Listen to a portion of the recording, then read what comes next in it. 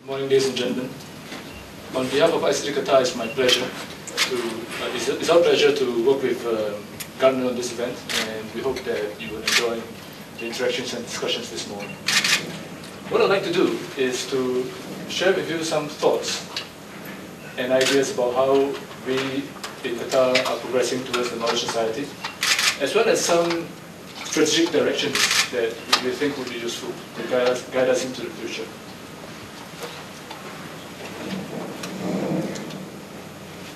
ictQATAR supports our national development goals through the use of ICT. And we aim through the use of ICT to enrich the quality of life in Qatar, to increase economic efficiencies and competitiveness, as well as broaden access to all the information and technologies that people can use. Over the past 4 years, we have seen very good progress in terms of ICT development in the country. The latest report from the World Economic Forum has ranked Qatar as a rank of 29th among 134 countries. And this is based on the Network Readiness Index, which is a way to benchmark ICT competitiveness across countries. So, ranking of Qatar has progressed quite steadily, very steadily, over the last 4 years, and this is good news for us. We have also done local surveys of the ICT landscape in Qatar, and we have gotten fairly good evidence that indeed ICT adoption and integration has been happening quite well, be it in the schools, in education, in businesses, as well as in government. As an example on this slide, the Hukumi government portal has been an excellent example of how government entities have come together and to provide more than 300 online services through a single online gateway. So, while there has been good progress, we certainly must not rest on our laurels, and we believe that the future ahead of us is going to be a lot more exciting and a lot more challenging. So, what is this future going to be like? And I'm going to share with you some thoughts about what it's going to be like. We believe that the world around us is moving towards what I would call Knowledge Society 2.0. I'm not going to give you a definition of what it is because the world around us is still discovering what it is. And we may never get to fully understand what Knowledge Society 2.0 is until we're through it. But what I can do is to illustrate what it is and what it's going to be by speaking about 3 particular phenomena. And this is just 3 out of possibly many, many phenomena that would characterize Knowledge Society 2.0. The first phenomena is about the new fuel for hypergrowth. It may seem ironic to talk about new fuels in our economy here, which is heavy in fossil fuels, but there is a new fuel, and it's called knowledge. Human beings started producing information about 20,000 years ago. Now, if we liken this history of 20,000 years as a tower of 1,000 floors, and someday there should be such a tower in Doha.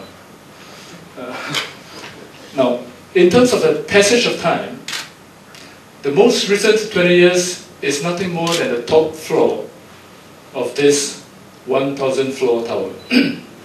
However, in terms of the amount of information that has been produced in the most recent 20 years, it is easily 99% of all the information that's ever been produced in the past 20,000 years.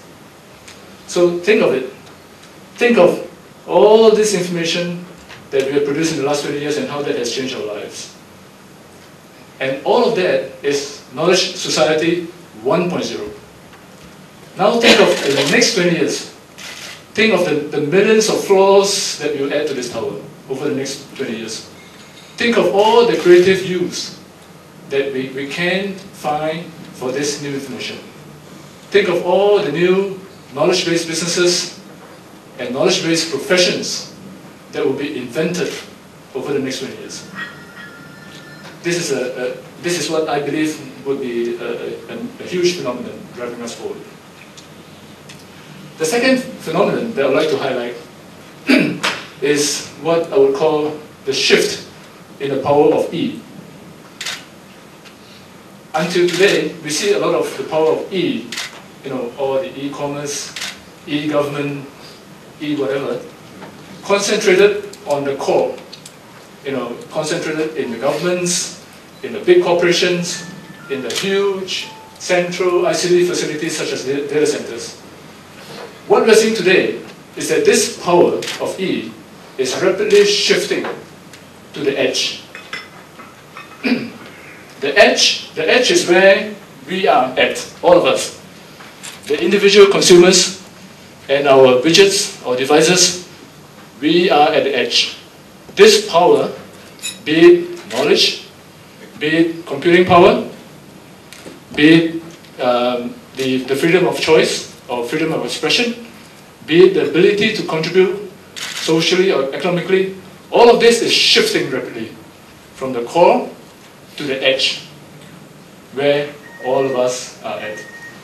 So this phenomenal shift in the power of E is going to bring big changes in the ways that we have to develop and manage this power.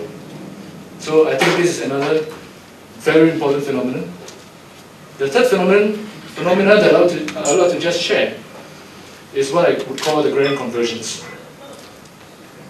When we worked on IT strategies 10 years ago, and at that time when we spoke about technology convergence, we were only talking about how computers, communication networks, and content are converging. That was 10 years ago. Today, that technology convergence is taken for granted. It's a no-brainer. Today, the convergence that we're speaking about is much, much grander. All of these online tools, social media, which many of you are using, be it Google, YouTube, Flickr, Twitter, etc., all of these tools are converging on you and I, the end users. It's bringing to us, to our disposal, just about everything we need in order to work and to live. So this is a grand convergence that's happening, and with this grand convergence on us, on you, you are now able to work and live anywhere, anytime, across cultures. You are able to interact seamlessly, not just man to man, but between man and machine. You are able to operate in both the physical and the virtual world. It's like, even as I am having a physical conversation with you right now, maybe your avatar is having a parallel conversation with my avatar online at this moment. I don't know. Okay? So this grand convergence is going to be, again, phenomenal in the way that we have to bring ICT to you and exploit that advantage for your company, for your country, for your corporation. So we realize that as we move ahead over the next 20 years, things are going to be a lot more exciting and challenging, and definitely very, very different. We are beginning a process of conceptualizing what might be in our national ICT strategy for the year 2015.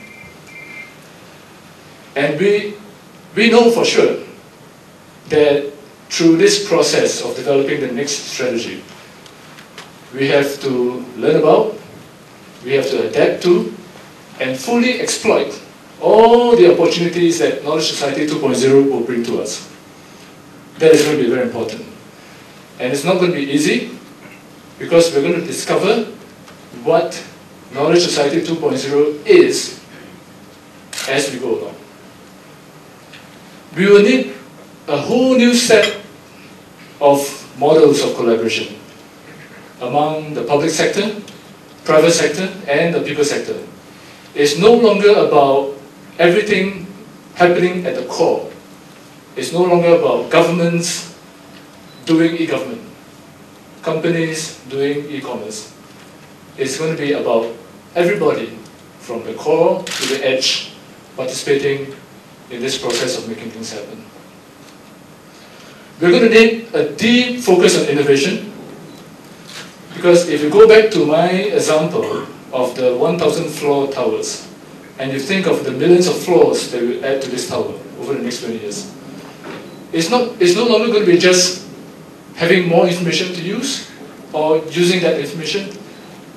It's going to be very much about having very creative use of that information and knowledge. So innovation is going to be key. Another key focus for us, we see moving forward, is sustainability. It is one thing to have 1,000 flowers bloom, and it's another thing altogether to have 1,000 ICT initiatives sustained for the years to come.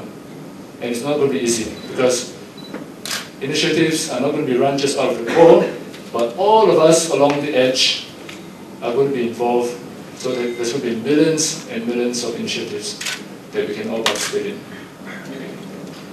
So we need to take into account all of this phenomena, all of these driving forces, to shape the policy direction that will place Qatar at the forefront of Knowledge Society 2.0.